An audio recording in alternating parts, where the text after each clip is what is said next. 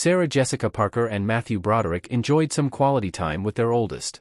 The couple's son James Wilkie shared some fun photos from time together at a family friend's birthday. Though it's unclear where the family was, it was somewhere where guests had to keep an eye out for hedgehogs crossing.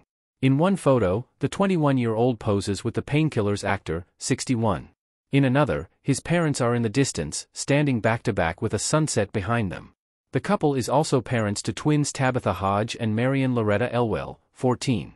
During an interview on iHeartRadio's Table for Two with Bruce Botsey in July, Parker discussed her parenting philosophy around money. "You want your children to understand what it means to earn money, what it takes to earn money, the value of it," she said.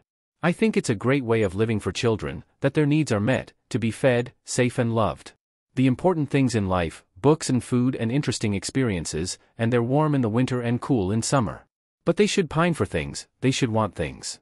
In a 2022 episode of Vogue's Life in Looks, the Sex and the City star opened up about some of her most memorable fashion moments throughout the years. One look in particular, the nude ball gown adorned with flowers that she donned for Vogue in 2021, left her daughters mind blown by the fact that their mom was on the cover of the fashion magazine. "I showed my daughters, and both my daughters' hands went to their mouths and they were like, 'You're on the cover of Vogue?'